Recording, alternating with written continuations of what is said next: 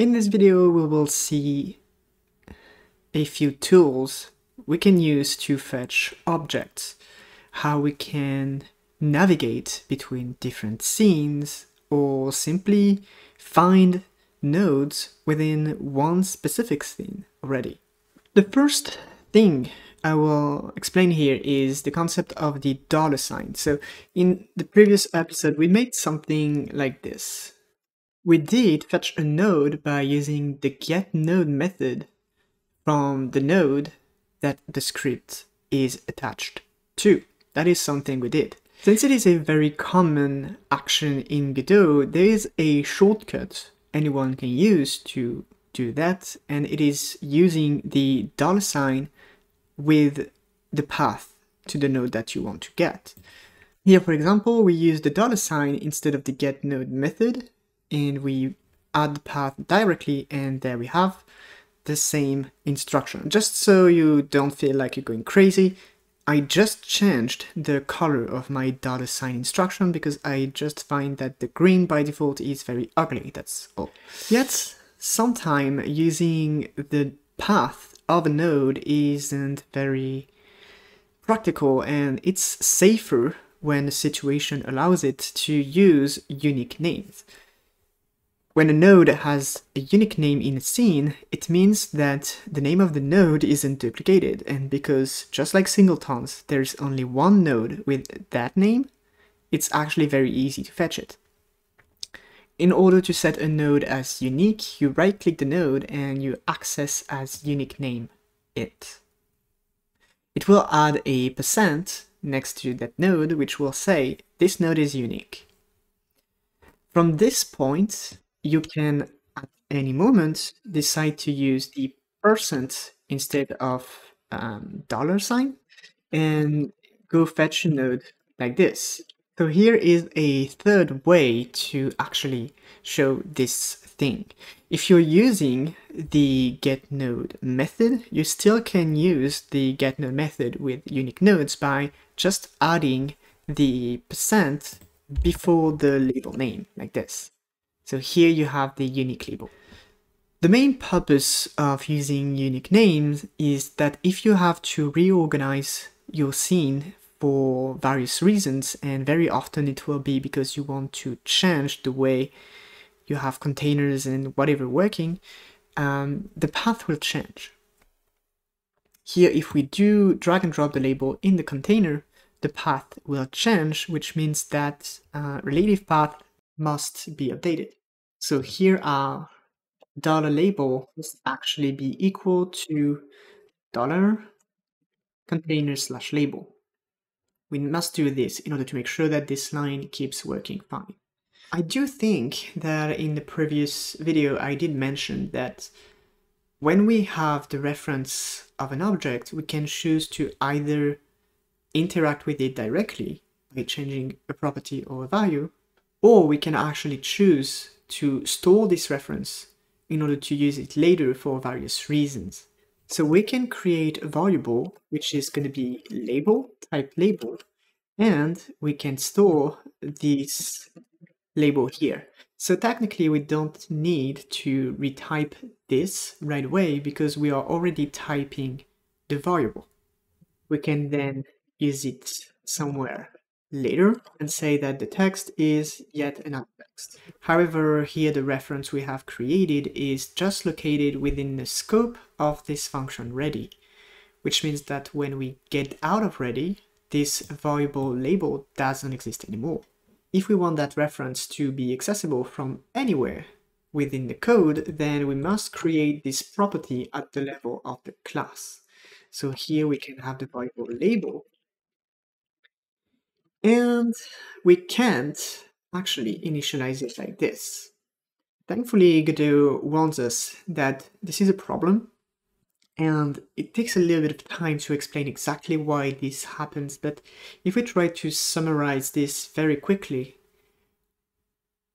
the object can be created outside the context of the scene tree.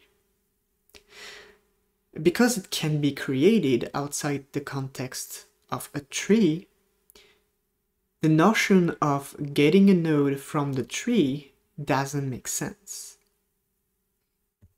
The values that we initialize at a class level are initialized very early in the code, which means that some things do not exist yet. In that situation, what we do is that we simply don't initialize the value, we just declare the value and say that it will have a value.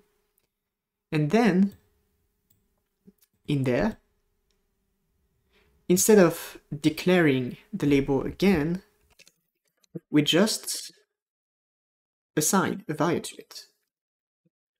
So here, when our object, our node game is getting ready, we go fetch the label because we do know that we are in the tree and this label node probably exists because it is a child of game, and we can go fetch it. So Godot created a keyword which is very useful, and it is the onready keyword.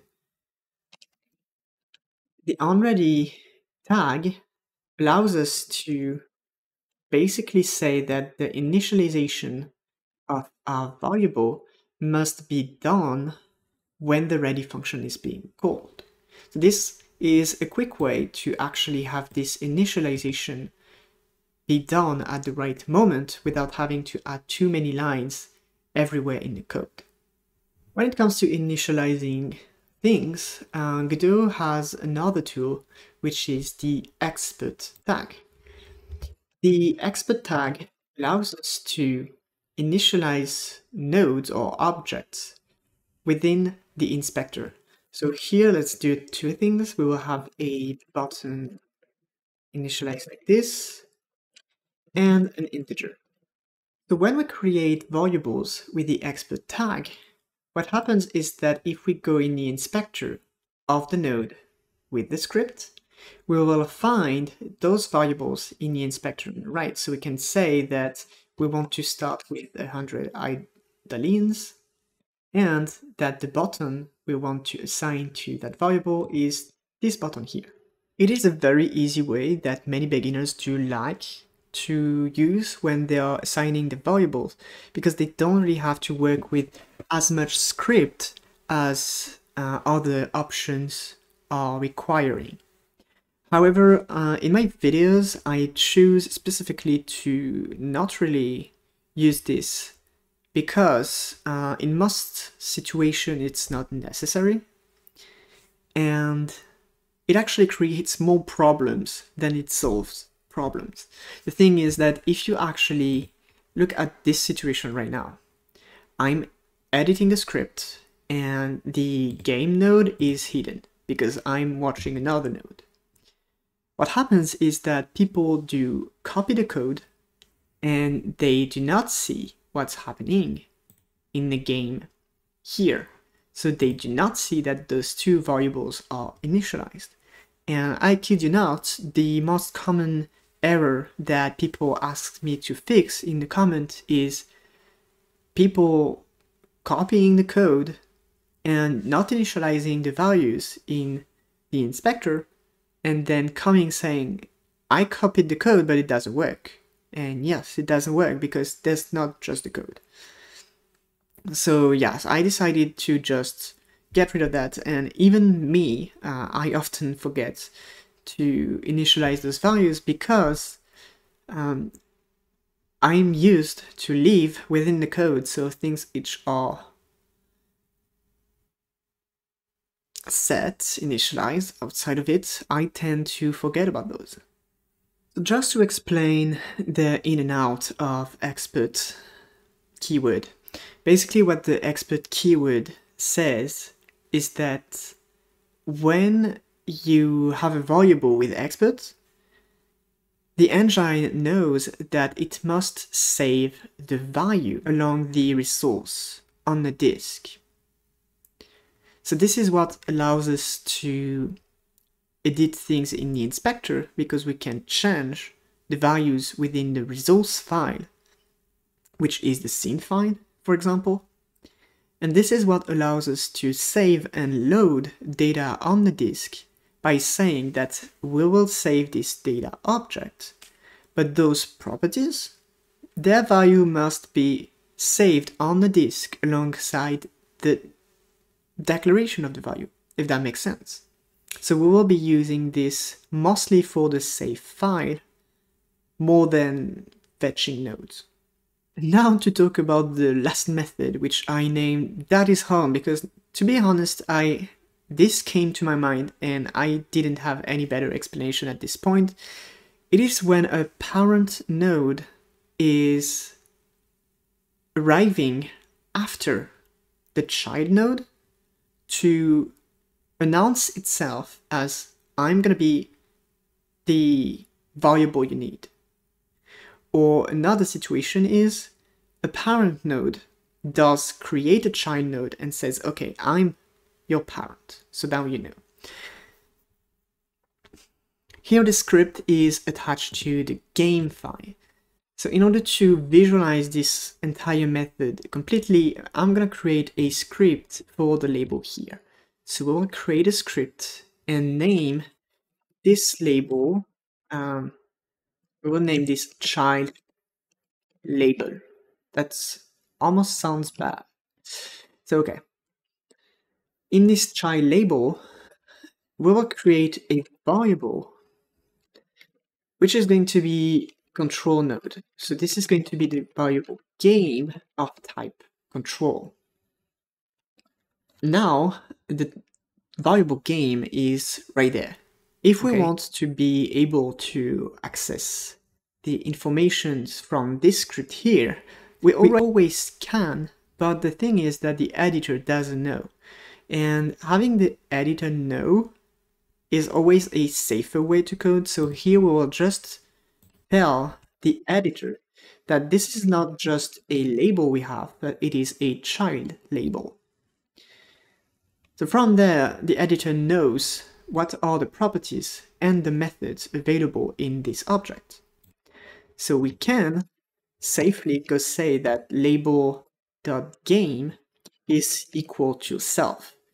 This way, well, the parent node says, okay, I'm your daddy, and now you have access to me, and you can access my properties, you can access my methods, etc., etc. Right, that's all we will be talking about in this video because there's already quite a lot, but those are different things and ways to work with objects in the game that you will see in this series. So if you see some weird things and don't really understand what's going on, feel free to come back here because, yeah, I will try to just avoid over-explaining again and again and again because it can be a little bit exhausting sometimes. So I hope you liked this episode, I find it useful, and I will see you in another video.